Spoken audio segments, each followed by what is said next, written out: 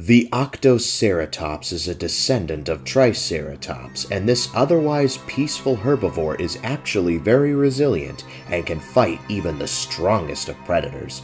It can even stand up to a Deus Tyrannus. Its name means eight-horned face because of the 8 horns on top of its head. They mainly travel in herds of between 5 and 7 members and are extremely protective of each other. When attacked, the Octoceratops can charge at speeds of up to 35 miles per hour and can hit as hard as a truck. When defending the herd, Octoceratops will surround the babies and face the predators head-on, just like its ancestor did. However, what makes this ceratopsian unique from other ceratopsians, when they mate, they become mates for life. After a male Octoceratops mates with a female, he will stay with her and help her raise the young.